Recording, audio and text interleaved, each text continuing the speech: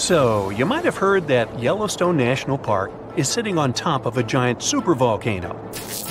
That's the reason why the area can boast powerful geysers and hot springs. But it also means that underneath Yellowstone, there is an enormous magma chamber. In 2015, researchers from the University of Utah found out that this chamber was much bigger than everyone had previously thought. They even found one more reservoir with magma under the top one. Apparently, the more spacious the chambers are, the more magma they contain. Together, the two reservoirs store a glob of magma that could easily fill the Grand Canyon not once, but 11 times. But you know the most worrying thing about the magma chambers? They tend to push against the ground above them. As a result, the land in Yellowstone rises about 1 to 2 inches a year. On top of that, Yellowstone has the status of an active volcano, and its volcanic explosivity index, yes, there is one, is 8 out of 8. Such a high number means that if this volcano erupted, it would be an apocalyptic event. To put it into perspective, the eruption of Pinatubo in the Philippines in 1991, which is considered the most powerful in living memory, was given a mere 6 on the volcanic explosivity index. Ha, loser. Now, let's figure out if there's anything to worry about. In March 2023, the University of Utah seismograph stations recorded 354 earthquakes in the entire region of Yellowstone National Park. Sounds like a lot. But keep in mind that the most impressive event of the month was a mini earthquake of magnitude 3.7. It was part of a swarm of 106 earthquakes that began on March 29th and continued until the end of the month. Yep, earthquakes apparently also come in swarms, so be aware. Experts say that Yellowstone's seismic activity is, well, kind of more active than usual, but it's really nothing serious. A geophysicist working at Yellowstone Volcano Observatory called Michael Pollan claims that the volcano won't erupt anytime soon. For this to happen, there must be enough magma ready to erupt beneath the surface. Whew. There should also be enough pressure to cause this magma to rise. But neither of these conditions exist today. According to the expert, Yellowstone is stable now. At the same time, Pollan and his team are keeping track of all kinds of underground activity, looking for warning signs of possible eruptions. Some of them can be the frequency of earthquakes and ground deformation. Thousands of mini earthquakes, coupled with extreme changes in the surface of the ground in that area, can be alarming. The team also monitors the temperature of the park's thermal features. That's another noteworthy sign of a potential disaster: park-wide changes in geyser activity, as well as gas and thermal emissions. So, despite the media claims that Yellowstone is due to erupt soon because the last eruption happened 70,000 years ago, that's not how volcanoes work. Experts say that it's one of the most popular misconceptions about volcanoes. They don't follow timelines.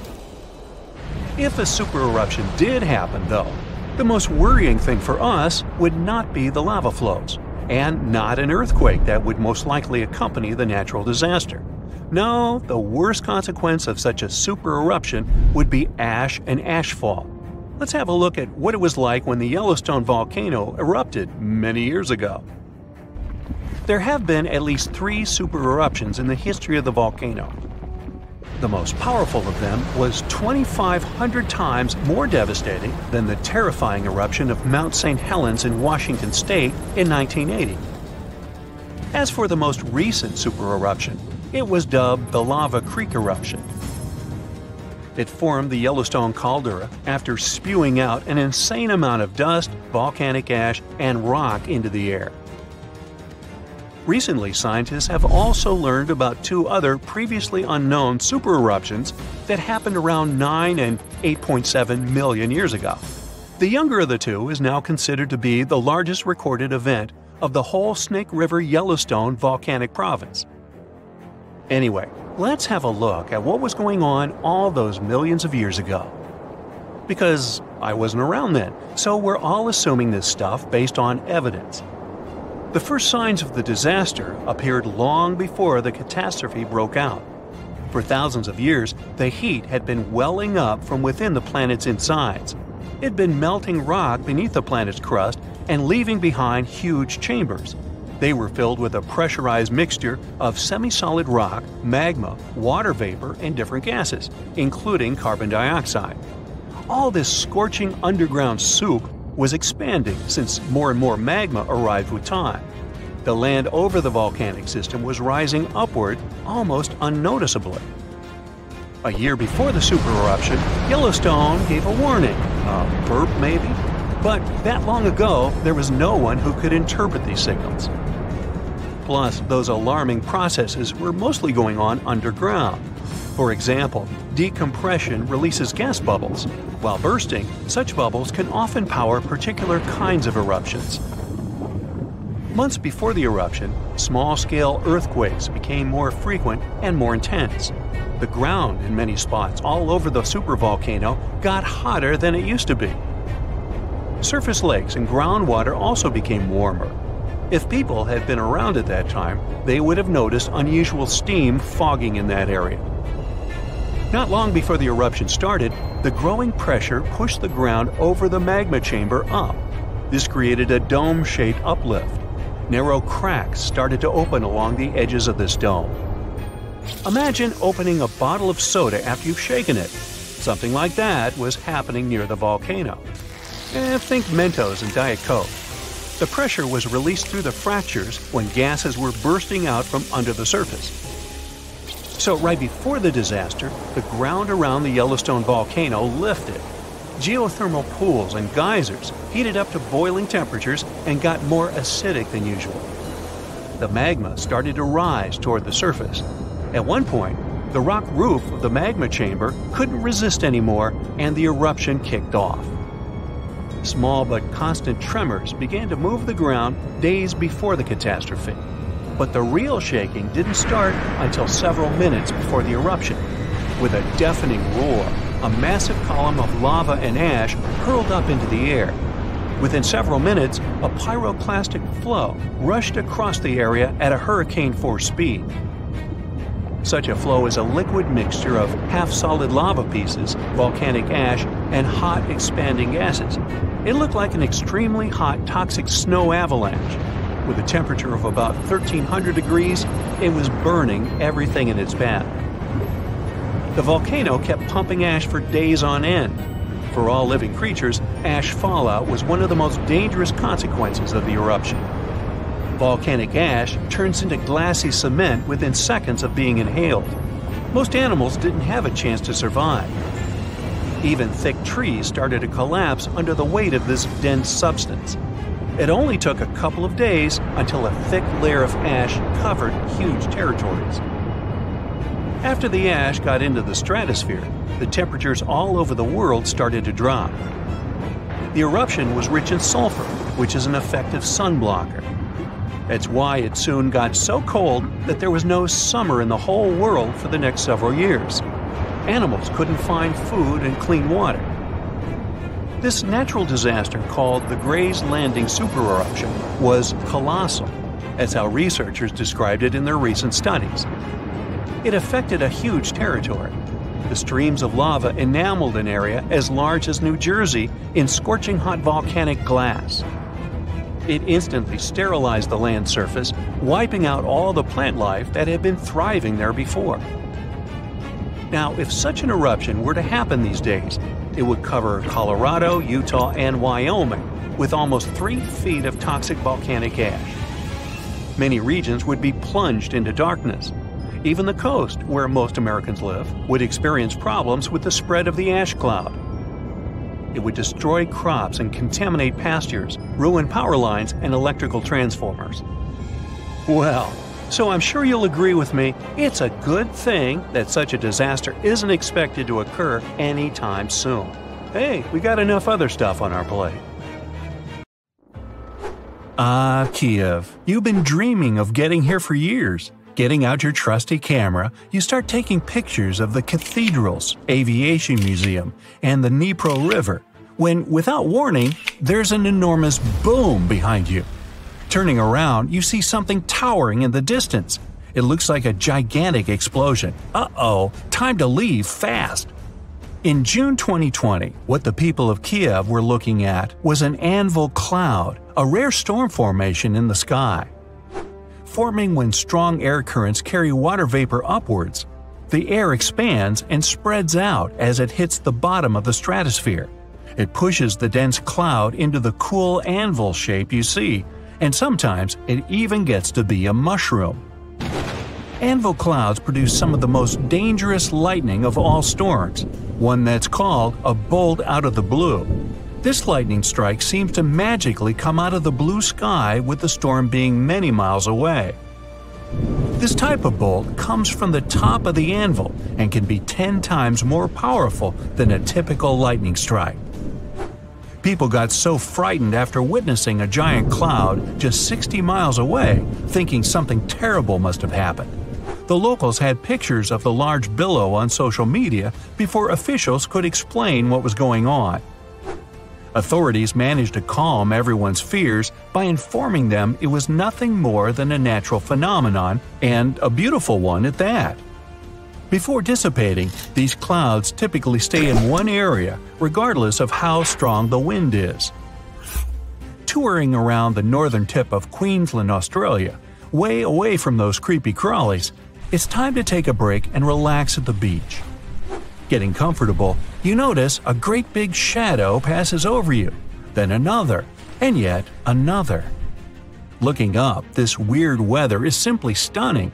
The clouds are called morning glory, a very rare type of cloud that almost seems to roll across the sky, looking like a massive tube.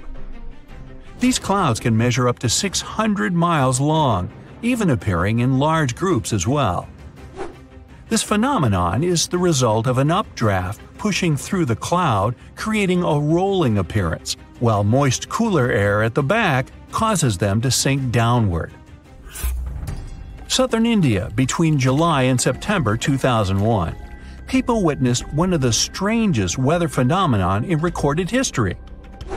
The rain was red. What many would have thought to be a typical rainstorm left them shocked. The color was bright enough to stain clothes. There were other colors too, such as green, yellow, brown, and even black. In the middle of a monsoon, red rain started to fall, and did so periodically for several weeks. Researchers have found this unusual rain is stained either by dust or algae, so don't try to catch any on your tongue. Scientists aren't entirely sure how the algae got all the way up there. This does make events like this a little unsettling. Like to take a bubble bath to relax after an exhausting day, but taking too long to fill the bathtub? Problem solved. Head to any coastline after a big storm and take a dip. Foamy tides aren't native to any one place or location. They can be formed anywhere in the world. They're most likely to happen along rocky coastlines, like the coast of San Francisco, Northern Ireland, or the Mooloolaba, Australia. Each coast has differing conditions forming the sea foams.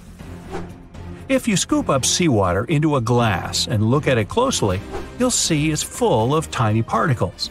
Many things like plants, chemicals, and lots of salt and minerals create the perfect formula for foam.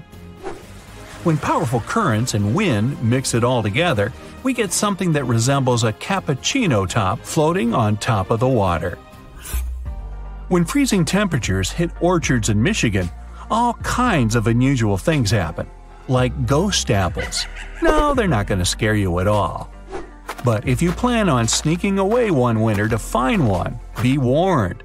Everything has to be perfect for this to occur, and it's going to be freezing cold. This is actually a rare weather phenomenon caused by having the apples freeze where they are with rain coating the fruit in a thin layer of ice. The apples then thaw and leak out like applesauce, leaving just the beautiful ice shell behind.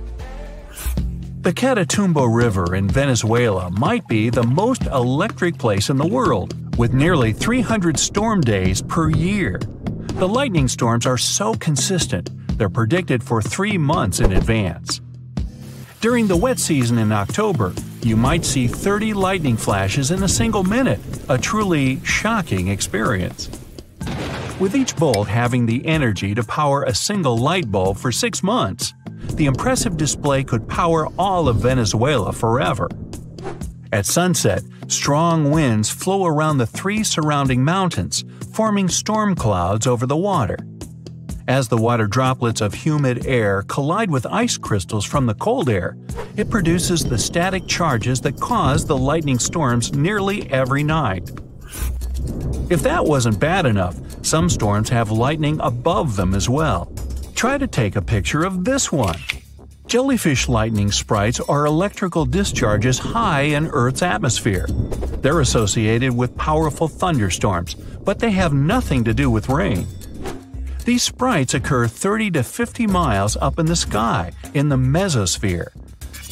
Artificial lights at night make it a lot harder to see this faint lightning. If you spot one, it'll look tiny, but can be well over 30 miles wide. The red sprites are a type of cold plasma discharge above a thundercloud. They're the balance of the lightning charges between the storm clouds and the ground below. Don't try to find this type of donut at your favorite bakery. It won't be there. Snow donuts are one of the rarest meteorological sights to see, with perfect weather conditions needed just to create them. Found in any snow-covered mountain area, like the Rocky Mountains, the wind, temperature, snow, ice, and moisture have to all work together for us to see these phenomenal rings. A thin layer of wet snow on the ground. Under that layer, ice or powdered snow. Then, a strong enough breeze to roll the donut down a hill, just like a snowball. Once it stops rolling, it can be the size of a baseball or as large as a car tire. It all depends on how strong the wind is. A newly formed snow donut won't stay around for very long, so hurry up with that camera. Watching the sunset over the horizon, the beautiful purples and pink overhead are nothing compared to the 3 suns you see in front of you. Wow, since when did Earth get 3 suns? These phantom stars sometimes appearing beside the sun are called sundogs. Maybe they're called that because they're kind of dogging the actual sun? Sundogs often appear as colored areas of light at the same height above the horizon as the sun. They're mostly observed on a ring or halo, where ice crystals best reflect the light. There are also moondogs that appear alongside the moon and are formed by lunar light passing through ice crystals, though these aren't seen nearly as much as their daytime partners. Taking photos in the wild, you finally found the perfect spot to take that dream shot. The crystal clear water, the pines, the mountains, and the flying saucer. Wait, a flying saucer? Oh, aliens are here! You might be thinking this if you saw a saucer-shaped cloud. I'm not even going to try to pronounce their name, though. Put that on the screen, please. Wait, just kidding. It's altocumulus lenticularis. Aren't you impressed? These are really just unusual cloud formations over mountaintops. When moist air flows over a mountain, a wave is created if the temperature difference is perfect. As the air passes through the wave, evaporation occurs and a series of these clouds may form into an oval shape. Not aliens at all. Whew! The sky is falling! The sky is falling! Well, people who have experienced these clouds say they look like they're coming down from the sky. Mammatus clouds look like giant white lumpy marshmallows, but it might be hard to toast these ones. These weird fluffy clouds can extend hundreds of miles in any direction, remaining visible for short periods at the bottom of anvil or other thunderstorm clouds. The strange bubble shapes are formed from turbulence within the storm itself, creating an uneven cloud base and appearing anywhere in the world. Mammatus clouds form when moist air sinks into dry air. The air must be cooler than its surroundings, cooled with ice, or be heavy with water. Alert! Alert! Leave all your things behind and find safety immediately. The southern continent has just erupted. This is not a drill. You see people running around, screaming their heads out. Cars bumping into each other. The whole nation is in panic. You're on the southern coast of Australia, but the sky is black and it stretches further than your eye can see. Your friend in southern India calls you and says the same thing. There's ash in the sky and it's raining down on you. You hear rumbling in the distance, and it isn't even your stomach to blame. Everyone starts running inland. The black clouds swallow up everything in sight. Cars, trees, buildings. You're unable to see anything in front of you. Everyone's confused and scared. A tsunami breaches the shores, covering everything in its path. This is the Great Antarctic Eruption. Antarctica is that big continental desert covered in ice. In fact, it's technically the largest desert in the world. It's also covered with a whole lot of volcanoes, just chilling around. Scientists discovered that there are 138 volcanoes in Antarctica, 91 of which are hidden beneath the icy surface, and 47 on top. And there might even be more. But most of these volcanoes are dormant. And for a volcano to be dormant, it has to be fast asleep for the last 50,000 years. The last volcano eruption was Mount Erebus in the western part of the continent. It's the most active volcano in the south side of the world and is roughly 12,500 feet above sea level. That's as high as stacking the Burj Khalifa on top of itself 5 times. There's a whole bunch of these volcanoes stretched across the entire continent.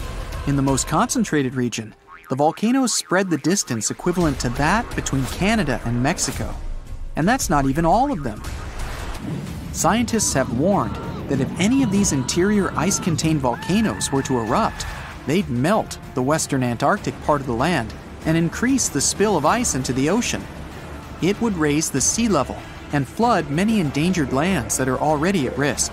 And that's not mentioning the tectonic plates shifting underneath the surface, which allows some of the magma to squeeze its way to some surfaces. It's scary enough to expect what would happen if a huge volcano erupted. But what would happen if all the volcanoes in the Antarctic continent erupted at the same time? If you were one of those scientists on a boat on their way to conduct some experiments, you would begin to feel unease. You'd notice the water carrying a bit more of the current than usual. You look at your fellow scientists, and they too have the same look on their faces. As you land at the shore and take out all your tools and equipment, things don't seem normal. But the work has to be done. You head to the base and settle in. Business as usual. In the barren land, you see some emperor penguins waddling around, hunting, playing, and doing penguin stuff. But as you look around, you notice that the penguins all suddenly head to the ocean, and many of the wild Antarctic birds also begin flying towards the horizon. Weird. Then the ground starts shaking, and behind you appears a tower of smoke reaching to the sky. The ashes from a volcano can be very harmful for anyone with lung conditions, and even healthy people. The gases that come with it are usually blown away quickly, but are also harmful to humans and cause irritation to the eyes and throat. But if you're nearby, you may need a gas mask, or better yet, evacuate! The gases and ashes are the most dangerous part of a volcanic eruption. Even though the lava spewing and explosion may seem scary, the smoke in the sky can spread far away and even halt planes flying around. You look to your fellow scientists and they signal to you that it's time to go. Make like the penguins and swim off. But the waters are extremely rough and the rumbling's getting louder and louder. Suddenly, you see more smoke wafting towards the sky, but from different locations. Back to the boat! It's sad to say, but leaving all that equipment was needed to survive. Carrying all that stuff would have slowed you down, but you're safe. For now. Looking behind you, you see a dark smoke screen covering every corner of the continent. Volcanoes have different types of eruptions. It's not just the shooting out lava into the sky scenario. They can range from aggressive to calm. Some spew out lava and some don't. This all depends on the environment, the number of gases contained, or if there's any groundwater present, and even the chemistry of the magma. So, chances are you'd be seeing all various types of explosions around you. You're out of Antarctica's mainland, but it's surrounded by lagoons and giant ice caps all around. You're doing your best to maneuver around them. But the ash is falling down all around. The sky is dark as the smoke blocks out the sun. Volcanic ash comes in all sizes and can cause different damage, from as little as lung and eye irritation to smothering vegetation and crops. And that's just the thing. More often than not, these volcanic ashes are extremely thick. They can even collapse the roofing of some buildings if a lot of ash is accumulated. Not to mention blocking roads and compromising aquatic life. And that flash in the sky isn't your imagination. Ash clouds in the sky are so powerful that they create electrical fields that can create lightning storms. And these bad boys can interfere with radio signals and even start fires. Also, these clouds are extremely hot on their own. As if that lava flow isn't enough to start any fires. Oh well. But there are some volcanoes that are explosive. And along with the ashes flying around, there are flying rocks. This overheated rubble comes striking down like meteoroids from the sky and can be pretty dangerous. You see the rocks hit the surrounding ice caps and water around you. As you reach a somewhat safe zone, you see the volcanoes all nicely lined up behind you, spewing all that thick red gooey fire. But the water tide isn't exactly peaceful. Volcanoes near oceans and seas can even cause tsunamis. Great. Submarine earthquakes shake the ocean bottom and produce large, powerful waves. And don't even think about surfing on them. If there are volcanoes spitting out red-hot lava, then why hasn't all the ice in Antarctica melted? The answer lies beneath the Earth's surface. Tectonic plates barely move underneath there. It's pretty safe to say they're stable. So for such a large piece of land, the coldest continent on Earth, the few active volcanoes are insufficient to melt all the ice. The real reason why the ice is melting and water levels are rising is the warm ocean current around Antarctica. But this time, they're all erupting at the same time. With the volcanoes discovered, who knows how many are left underground, covered in ice. And that's the scary part. Some of these volcanoes are hidden so deep beneath the icy surface that they now heat up from the lava spewing out. The ice begins to destabilize everything around. The ice on the ridges begins cracking open little by little. Like giant cans of soda bursting open, lava shoots from the snowy depths, causing enormous cracks in the ground. And then, magma finds its way to the party. This uninvited guest will begin to melt the surroundings, causing the ground to destabilize even more. Slowly but surely, the ice around Antarctica will melt. And if all the ice is melted, the Earth's sea level would rise by around 230 feet. That means coastal cities would be submerged underwater. The ocean currents would be flipped around, and hurricanes and typhoons would not want to take a break. Marine life would be in danger, and many small islands would completely disappear. And not to mention the smoke in the air that would travel around the world, halting many flights in the southern region. And if the winds were strong enough, the whole world. The economies would flop, and a worldwide panic would begin. Health emergencies all year round. Yeah, a real nice picture. When we think of active volcanoes, one region comes to mind: the Ring of Fire in the Pacific Ocean. 3/4 of Earth's volcanoes sit within this belt. Compare the area to Australia, which doesn't have any volcanic activity.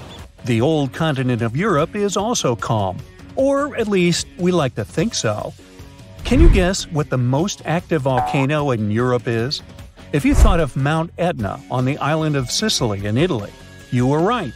The volcano has erupted about 200 times and has been far from sleeping in recent decades.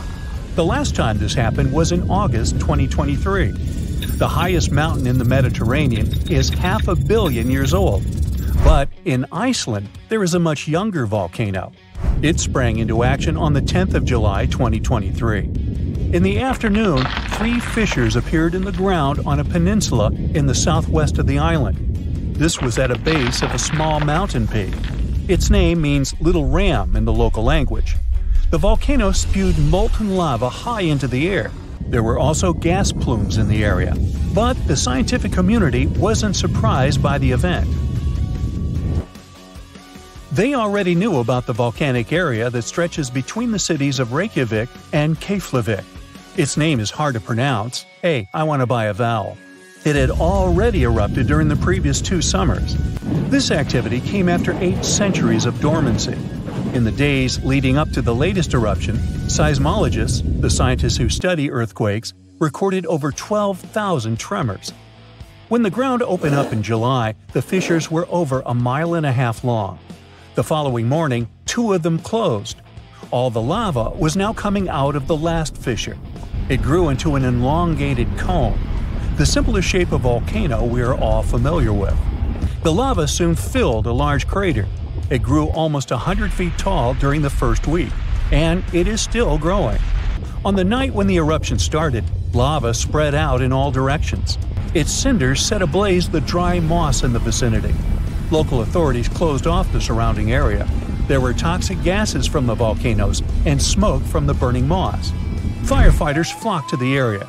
After a week, they proclaimed the area safe. Visitors soon came to witness the birth of Europe's youngest volcano. This form of tourism is quite developed in Iceland. People come from all over the world to watch active volcanoes. The land of fire and ice is home to more than 130 volcanoes. Some 30 of them are active. Now, I know what you're thinking right now. Is volcano tourism safe? In Iceland, it is. The country's authorities research and constantly monitor all of the hotspots. The island is dotted with several dozen seismic stations. These help researchers accurately predict future eruptions, and emergency services are accustomed to these sorts of events. They can quickly cordon off danger zones. This is what happened in 2010. A volcano in the south of the island, the name of which everyone struggled to pronounce, erupted. It spewed out a plume of steam and ash that was 7 miles high. This wasn't a fun time to be an air traveler. Winds carried the enormous plume southeast toward northern Europe. Many countries closed their airspace for several days for safety reasons. The volcano erupted in March, but the Earth was shaking from January the same year, so seismologists knew that an eruption was approaching. When it comes to the continent's youngest volcano, the tourist infrastructure is already there. Visitors can leave their cars at a designated parking lot. Then they go on a 5-hour-long trek. This leads to a viewing deck. Tourists are so close to the epicenter that they can feel the heat haze from the crater. The sight is the most impressive at nighttime. Safety is never a concern. Scientists regularly chart out hazard maps that outline the borders of lava fields.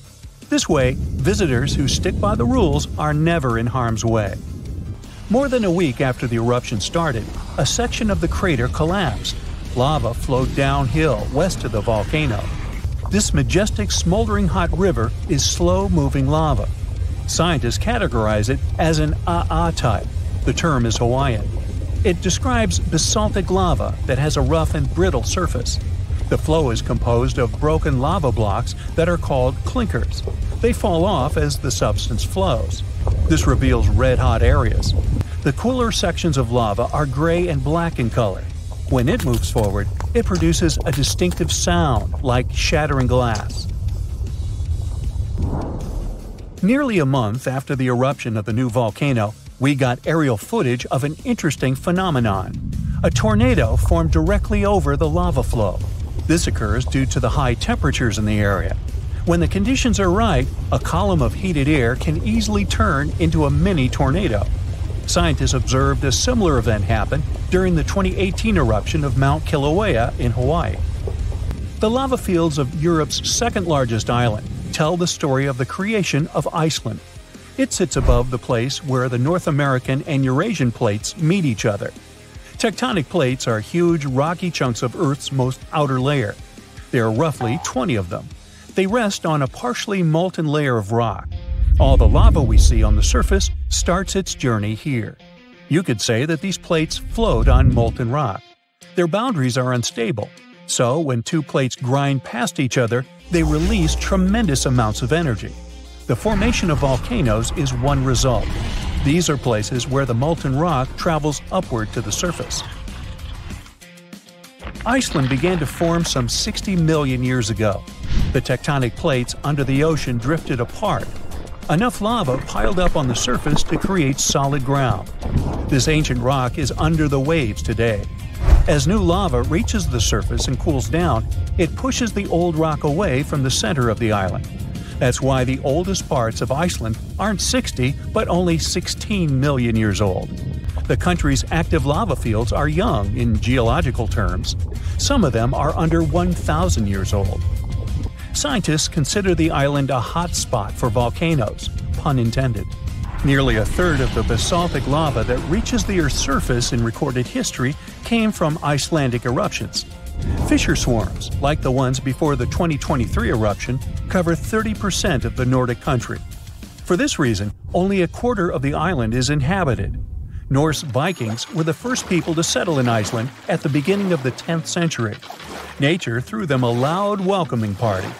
Just a few years after their arrival, they witnessed one of the greatest volcanic eruptions in history. Vikings came from a region without volcanoes, so they had no clue as to what was going on. Today, Icelanders are used to such events.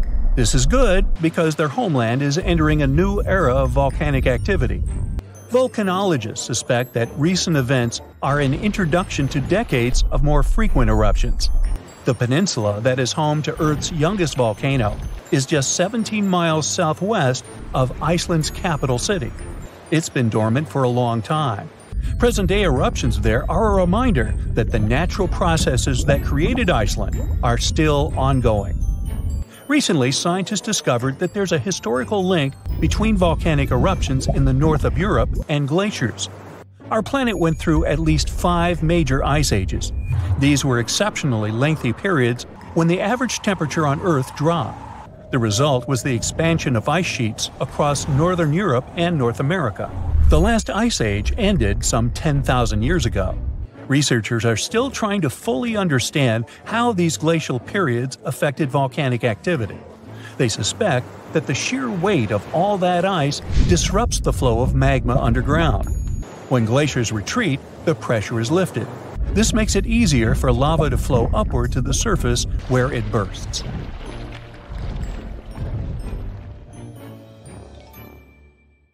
Okay, watch your step now. Millions of gallons of hot magma are gathering in one flow and rising thousands of miles to the surface of our planet. A massive fracture in a tectonic plate shakes the ground and fills the air with a loud hum. Fire, gases, lava erupt from the dark, unexplored depths of Earth's crust.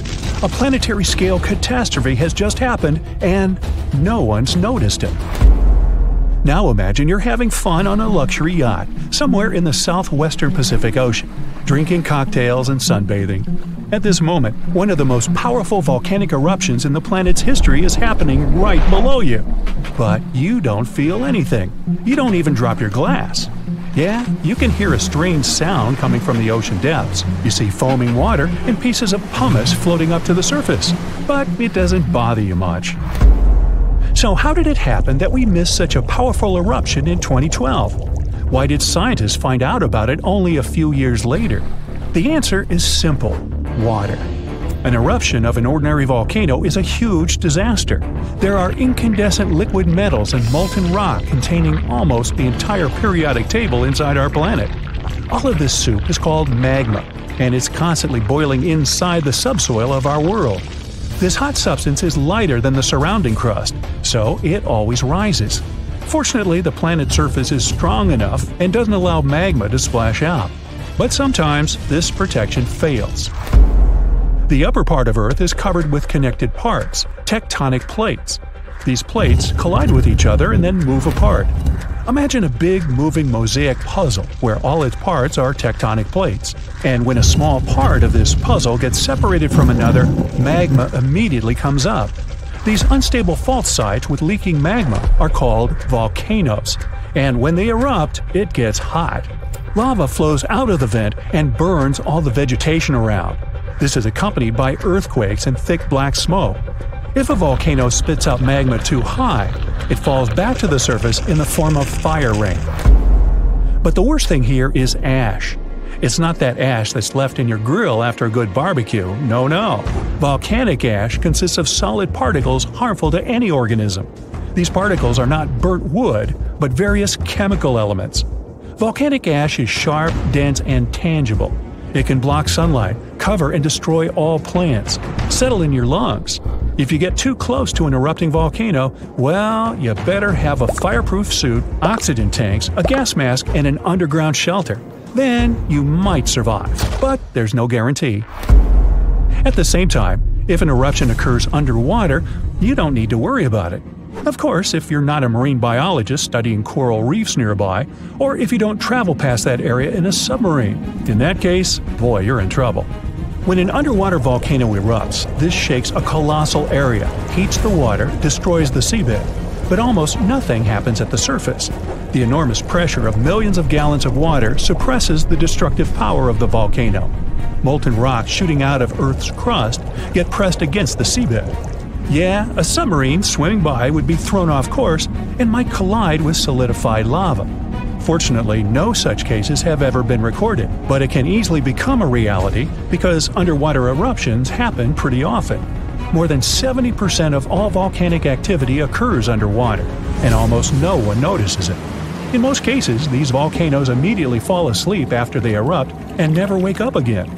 But in 2012, something happened, and scientists couldn't ignore it. Big pieces of pumice, the size of a van, began floating up in the southeastern Pacific Ocean.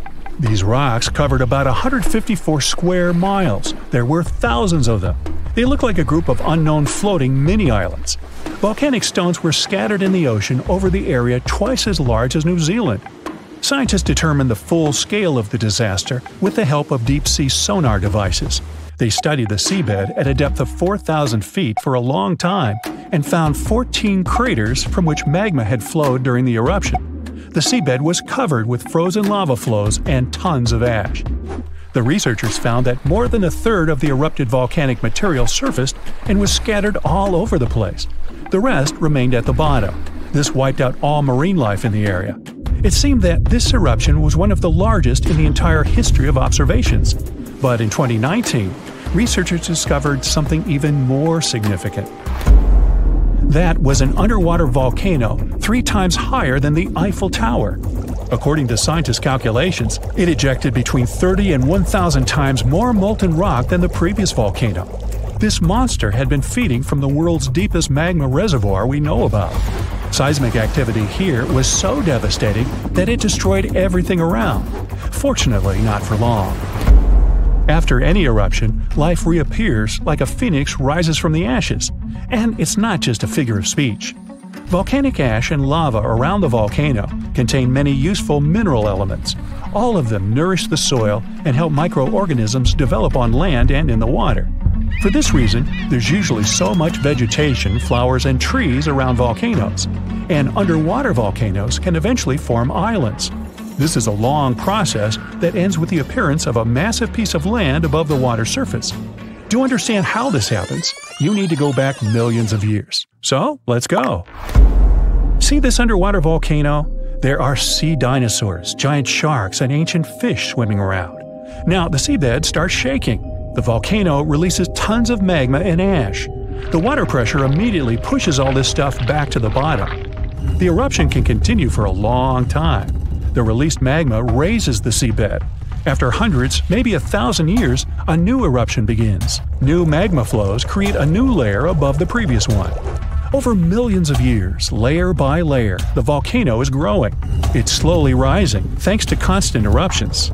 Of course, with time, some volcanoes go dormant, but this one continues to erupt. And then, one day, the volcanic rock reaches the surface and an island emerges. After many more years, the volcano can fall asleep. After this, life is likely to appear on the island. Grass, flowers, trees, animals. The area that was once ruined seabed is swarming with life now. Volcanic islands have unique ecosystems because they develop separately from all the continents. Observing such islands helps scientists understand how life on Earth evolves. New species of birds, animals, insects can live on these chunks of land. Hundreds of islands around the world appeared thanks to eruptions of underwater volcanoes. You can find them in Hawaii, Indonesia, Iceland. Many of them are inhabited by people who build villages and towns there. There were cases when a volcano erupted when people literally lived on top of it. That's what happened on the small island of Aogashima, located to the south of Tokyo. People built a beautiful town right in the crater of an active volcano. And in May 1785, an eruption began. Nobody expected this to happen. At some point, thousands of birds rose in the air and flew away from the island. Then the ground began to shake. A heavy, low sound shook the air. Thick smoke appeared above the top of the green volcano. The crater started spitting dirt, huge rocks, and red-hot pieces of magma into the sky. The disaster lasted several weeks. People somehow managed to evacuate. Then, finally, the volcano calmed down. After that, a long process of recovery started. The inhabitants of the town rebuilt houses, roads, infrastructure. More than 200 years have passed since that moment, and during this time, the volcano never woke up. And despite the risk of a new eruption, people continue living there. The population is growing. Many people from other cities and countries come to live there. The main reason everyone loves this place is that it looks like a paradise. Nobody wants to leave the island. There are thermal springs where you can bathe, dense jungle with many beautiful animals and trees. The soil is rich, and you can grow tasty fruit and vegetables there. The water near the coast is swarming with fish. Every day, you can enjoy the incredible landscapes of the island.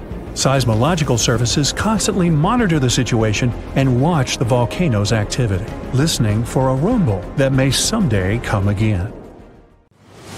Massive tsunamis, destructive tornadoes, giant meteorites, devastating earthquakes. Ooh, better have insurance. But all these are minor natural disasters compared with the eruption of a volcano.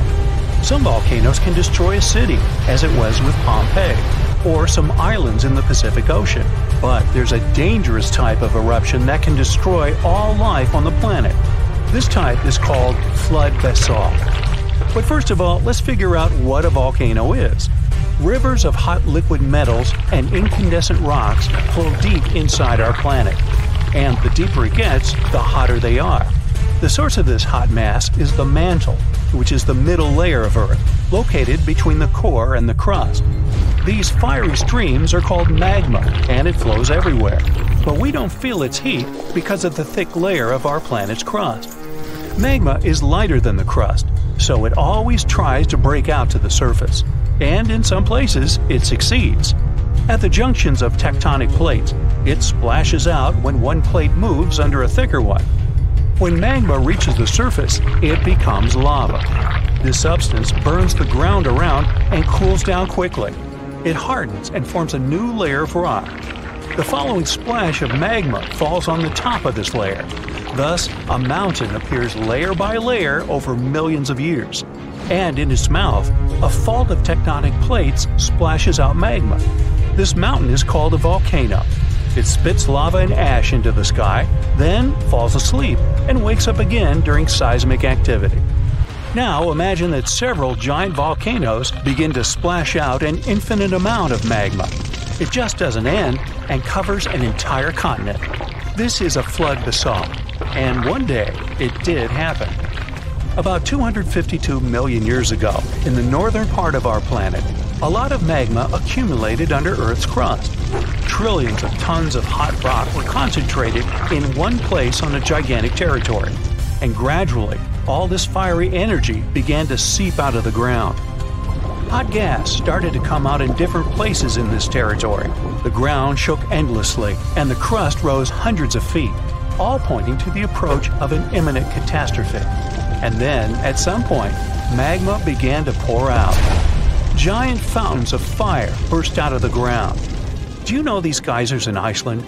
So imagine the same things, but dozens of times higher and with hot lava and ash instead of water and steam. The ash and lava flows were so strong that they reached the clouds. Under Earth's crust, there was a gigantic bubble of magma, and it squeezed out fiery jets under the pressure of rock and ground. The rift was getting bigger. Magma was flowing out everywhere. It began to fill the entire North Continent. The flood of lava spread wider and wider. The streams of molten rock seemed endless. Layers of molten basalt rock overlapped one another, forming a giant tsunami of lava 160 feet high. It poured out of the ground for hundreds of thousands of years, flooding forests, rivers, lakes, and meadows. At the same time, billions of tons of volcanic ash rose into the sky, which could lead to a volcanic winter, since sulfur dioxide in the ash reflected the sun's rays. This might have lowered the temperature on the continent by several degrees. Then, dust and ash probably condensed and formed giant clouds that watered the surface with toxic acid rain. But after that, the cooled lava formed a giant thick shield, preventing magma from seeping out of the endless fire bubble. The global catastrophe was over, but only for a short time. Trillions of tons of magma were still flowing under a thick layer of solid basalt. The fiery rivers couldn't reach the top, so they spread out to the sides. As a result of this expansion, huge nets were formed under the thick rock. They ran in different directions like a spider web and heated Earth's crust. Gases started coming out from under the surface again. More and more energy accumulated there until an explosion of unimaginable force occurred. In addition to magma, carbon dioxide and ash escaped to the surface. They filled the atmosphere and caused the greenhouse effect. The temperature on the whole planet increased by several degrees. This release provoked another catastrophe that began in the ocean. There were deposits of methane, an explosive gas, on the seabed. Under ice-cold water, the methane was frozen and harmless. But the greenhouse effect in the atmosphere warmed up the entire ocean. Millions of tons of methane began to rise to the surface. This gas is more potent than carbon dioxide. Therefore, when it hit the atmosphere, the temperatures on Earth increased again. The whole globe turned into a hot sauna. In previous cool and humid places, the temperature reached those of a modern Sahara. Of course, most animals and insects couldn't survive such a cataclysm, but ocean life took much more damage. The heat and methane reduced the amount of oxygen in the ocean. Fish and other marine life couldn't survive in such conditions. New problems appeared when anaerobic bacteria started to multiply in non-oxygen water. They fed on methane and carbon dioxide and released hydrogen sulfide, a toxic substance that poisoned water even more. About 75% of land animals and 95% of the ocean's inhabitants went extinct. This flood basalt eruption was the only disaster in the planet's history that destroyed almost all plants and significantly reduced the insect population. Several species of the hardiest animals managed to survive in these conditions. The planet took about 10 million years to recover completely. After that, evolution began a new process of developing life. And here are two pieces of news. The bad one is that flood basalt will happen again and will be no less devastating than 252 million years ago. The good news is that it will happen in hundreds of millions of years. But when that happens, humanity will need to be prepared. It will start on the ocean floor. First, lava fountains miles high will begin boiling the water and emit sulfur dioxide into the atmosphere, where it will reflect sunlight. Along with ash and magma, a massive amount of water vapor will rise into the air. Livestock won't survive, and people will have breathing problems. Acid rain and increased humidity caused by the evaporation of the oceans will lead to the corrosion of buildings. All flights will be canceled. People will have to wear gas masks. Many animals won't be able to handle this eruption, but humans will adapt quickly. But then another and another eruption will follow, and this endless catastrophe will soon deplete the resources of humanity. Plants and trees won't recover so fast, and oxygen production will be significantly reduced. Let's hope that humanity will have colonized other planets, including those outside the solar system by that time. And now, let's jump back to the present. About 70% of the seismic activity associated with volcanoes occurs underwater. So let's see how ordinary volcanoes on the ocean floor work. Water, as well as land, rests on tectonic plates. Therefore, if their structure is broken at the joints, magma seeps through them. But unlike terrestrial volcanoes, lava here doesn't spread in different directions, burning everything it meets. It solidifies under the pressure of cold water. Underwater volcanoes can erupt for a long time with breaks in between. Magma covers the seabed. After another 100 or 1,000 years, A new eruption begins, and a new layer of rock forms over the previous one. Over millions of years, layer by layer, magma is rising. And then, one day, a volcano rises out of the water. Magma splashes out of it and increases its height. And now we have a large volcanic island. Then the volcano falls asleep and life appears on the newly formed piece of land. Magma flows from the planet's mantle, filled with various chemical elements. This hot mix saturates the soil with useful substances and thus promotes the growth of plants and trees. Then birds and other animals arrive there, and the volcanic island turns into a paradise. Then humans arrive and pave over paradise to put up a parking lot and a franchise burger joint. This is not some hypothetical situation or fairy tale. The Vesuvius supervolcano that erased the city of Pompeii may wake up again and destroy many other towns built near the mountain. And to understand what consequences humanity would face if it wakens this time, it's smart to know what the eruption did 2,000 years ago with the ancient city. So Pompeii was a thriving city in the Roman Empire, located just 5 miles from Vesuvius on the west coast of Italy. It was a resort where the noblest and richest people rested. They walked along cozy streets, lived in beautiful villas, and had fun beside fountains.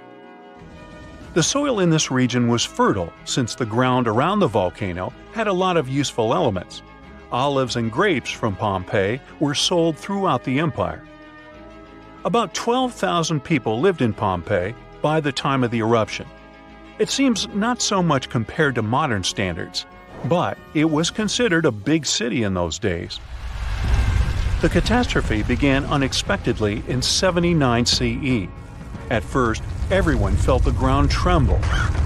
Birds flew away from the volcano as far as possible. There was tension in the air because of the impending catastrophe. The volcano started to release thick smoke, soot, and ash. There was so much of it that soon it obscured the sky over the city with a heavy gray cloud.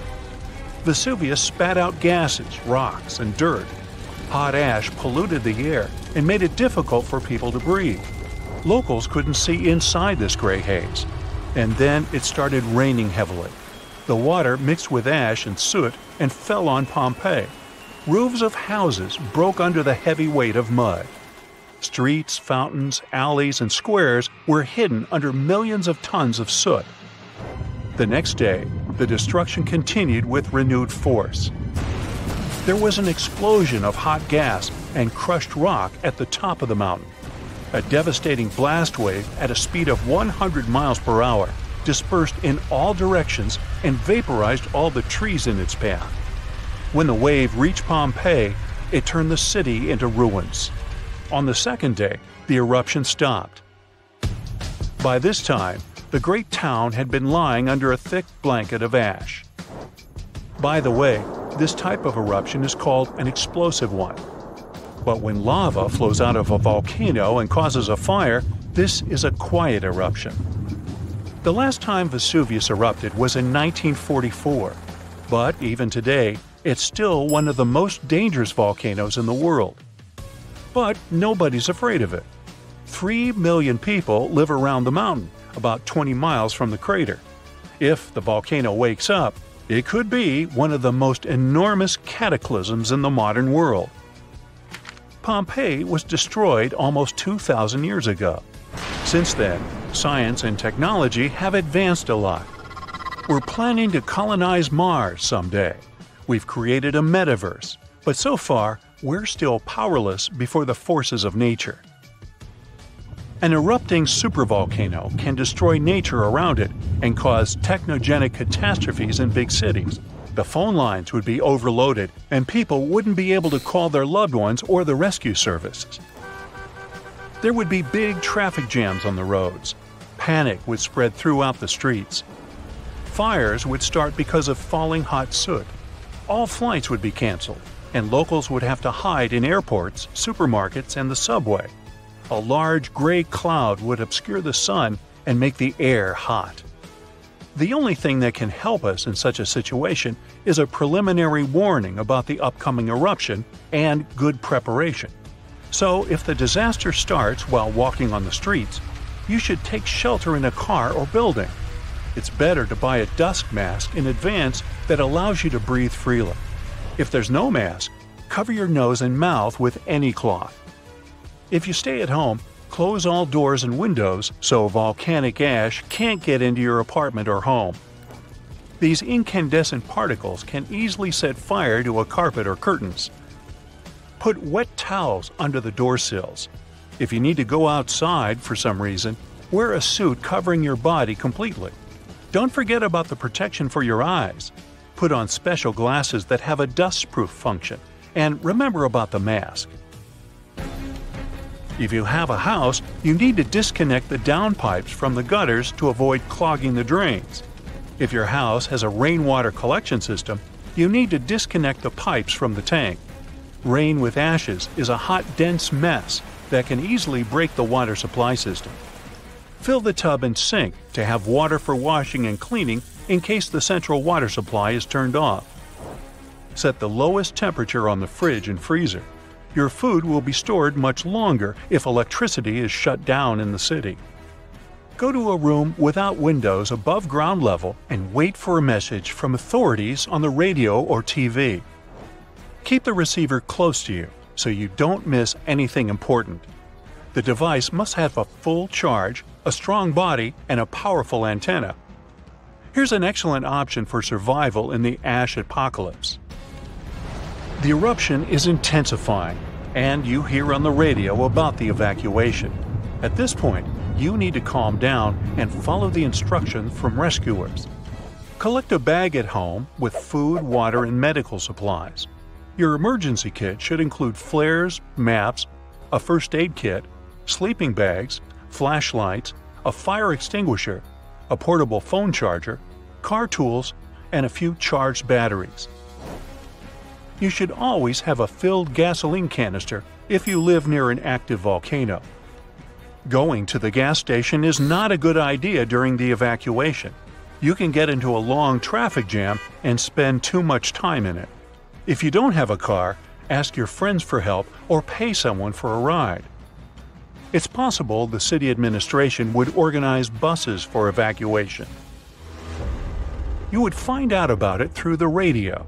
In any case, before leaving the house, don't forget to turn off the gas and electrical devices and shut off the valve with the water supply to prevent your home from a gas leak or flooding. So, you're driving a car. The authorities must announce the plans for evacuation. Don't go off the route because some roads can be blocked. Perhaps they will say the eruption is over and you can return home. Maybe the eruption will be so strong that it will destroy the city. Anyway, if you're prepared, you'll have fewer things to worry about. Modern seismic sensors monitor the fluctuations of tectonic plates and the volcano's activity, so the eruption won't be a surprise. Pompeii is far from the only city destroyed by the eruption. In 1785, a similar disaster occurred in the Japanese town of Aogoshima. It was located right in the crater of an active volcano, and one day it woke up. It was sunny weather, and no one suspected a disaster was coming. At some point, the birds rose in the air and flew away. Then the ground began to shake. A heavy, low sound came from the depths of the island, and thick streams of smoke and ash erupted from the volcano. The volcano threw dirt and big red-hot stones into the sky. It looked like a meteor shower. People evacuated, and the mountain continued to erupt for several weeks. When the ashes settled, the volcano fell asleep again, and people began to return to their city. Despite the risk of a new eruption, they continue to live and work there today. Since then, more than 200 years have passed, and the volcano never woke up. Meteorological and seismological services monitor the situation and seismic activity. After all the horrors and devastation that a volcanic eruption leads to, harmony in nature eventually comes. Decades and centuries later, Volcanic ash, rich in helpful food elements, settles on the soil and makes it fertile. Then life will rise from the ashes like a phoenix.